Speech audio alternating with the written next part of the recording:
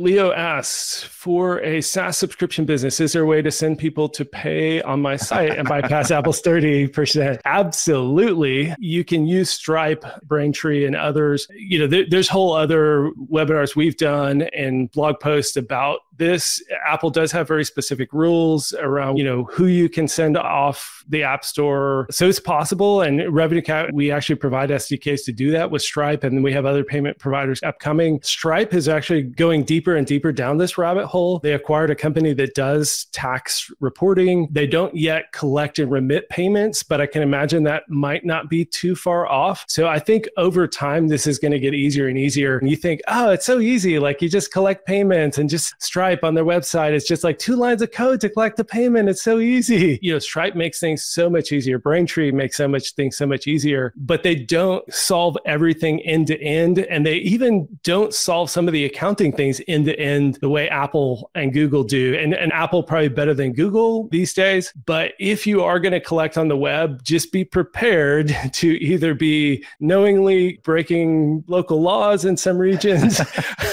So talk to a lawyer, talk to an accountant. And if you're collecting on the web, use something like Stripe. There are tools in Stripe that you can use to help make some of this more simple as well, but it is a big, hairy mess. We just added an integration with Stripe for the exact same reason, because we see more developers are trying now this. And with everything that's been happening with Apple over the last almost year, it's inevitable that Apple will open up to Stripe. But now it's nearly impossible. Only a few different apps can do it and under like really crazy conditions, but it has to change. I give it 12 to 18 months and we'll see a big shift, and then it will become possible. Hopefully by then Stripe will have some solution that is a little bit more tailored for these kind of use cases, which I know that they're working on.